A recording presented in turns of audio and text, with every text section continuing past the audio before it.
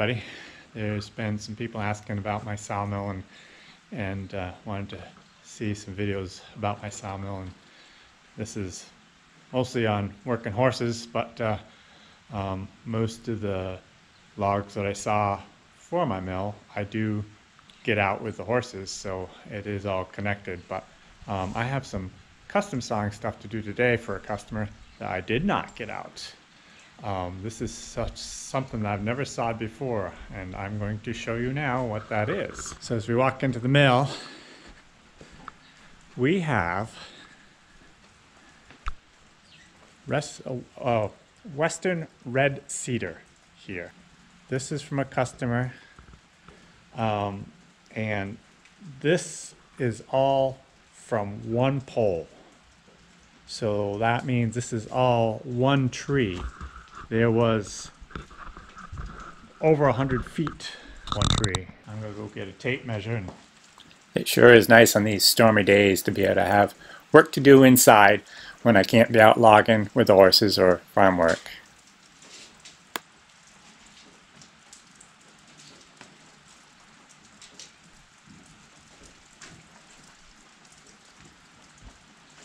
So I have a tape measure. There's 1, 2, 3, 4, 5, 6, 7, 8, 9, 10 logs.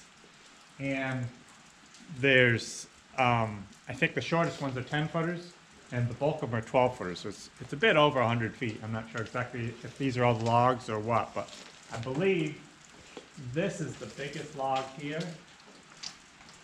And at that end, it was 27 inches. And here we're talking a little over 25 inches still. And this one's 24. It held its size really good. That's 24. This one here is 23. So these logs are huge. This is northern New York. To saw white pine, quite often I'll get white pine this big in this area, but to saw cedar this big, absolutely not. So what he wants is shiplap siding. He's got some camps that he's putting the shiplap siding on the walls. So I will saw some of this up, and then I will run it through my planer and I'll show you the end product. And it's very pretty stuff. It's nice. I've sawed some up already. This is the second load that he's brought. The first load was small stuff, 12-inch diameter stuff, from regular telephone poles. These must have been from your big utility poles that are out running your big lines, because these are monsters. So anyways, I'm going to saw it up and we'll show you what the end product looks like. As soon as I started sawing this stuff, I realized it's not red cedar, it's white cedar. But it still must be from out west to get trees this size. When I did the video with the hunters that I took up in the Adirondacks, I did find a couple of big cedar up there, but nowhere near this big. Here's a couple cedar trees that were up in the Adirondacks.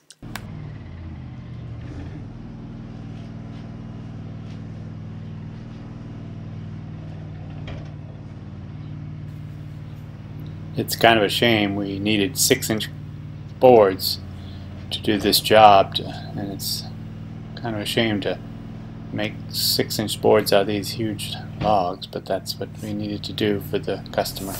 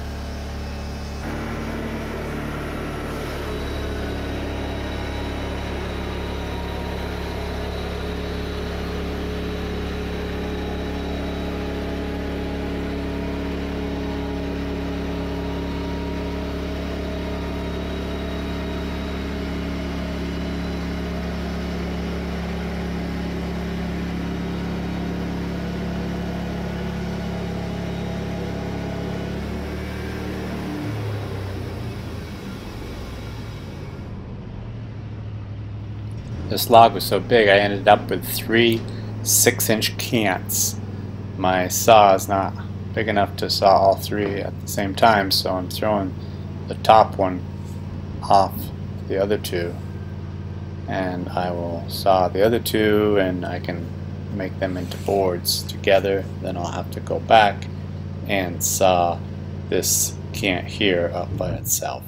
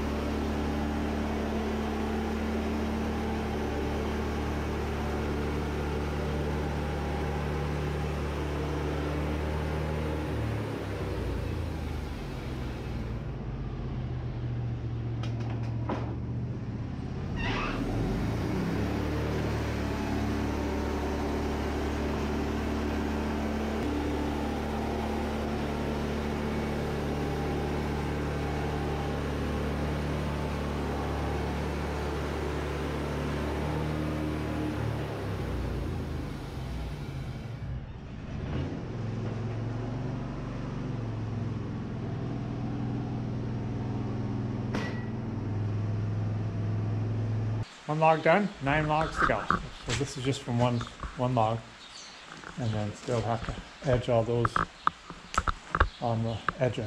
So there'll be quite a few pieces of 1x6s to go into some siding for his camps. I guess it's been 2 or 3 weeks since I started sawing that cedar, and it's been on the back burner because I've been busy logging and other things. So today we're going to try and get it finished up. The horses get to go out for the day and take the day off, though. Maybe this afternoon I might get time to spread a little manure with the Percherons, though. Got the logs all sawed, and now Brenda came out to help me on the edger. The edger is really a 2-person job. And so we're edging this up into 4-inch and 6-inch boards.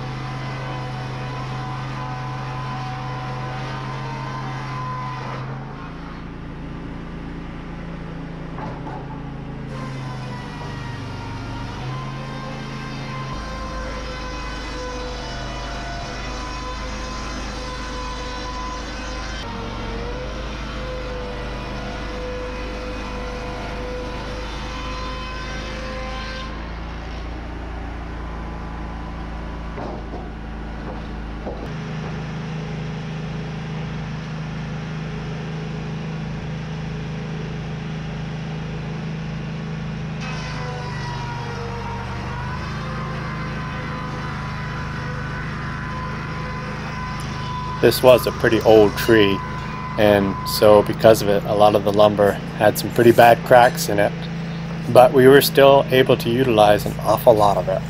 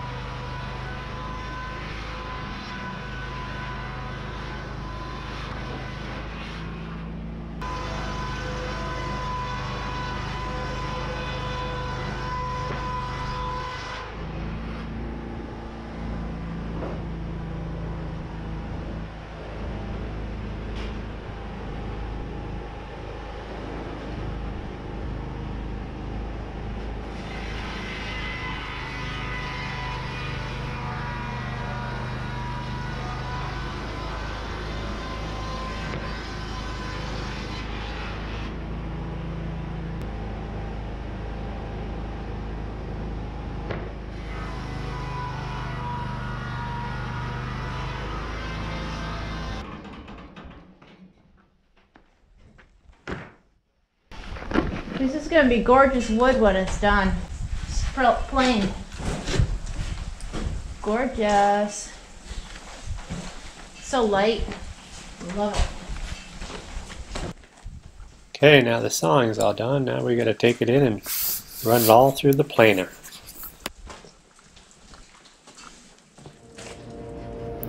So we started with the 4-inch boards. That's just for trim work, and it's just 4-sided planes, so we have those blades in there now. So we'll get these done and then we'll do the shiplap afterwards. We'll have to change blades around. I'm still a little bit confused as to what actual kind of wood this is, whether it's red or white cedar, or if there's even another kind of cedar. But I put a cedar board from our woods, a northern white cedar, and that's the light colored one on the one side, and then the dark colored one is what I'm sawing now. So maybe it is red cedar, and I just don't know my woods very well. This is what I'm sawing, and this is my own northern white cedar. So I changed the blades, put the shiplap blades in, and here I am sawing the 6-inch boards for shiplap.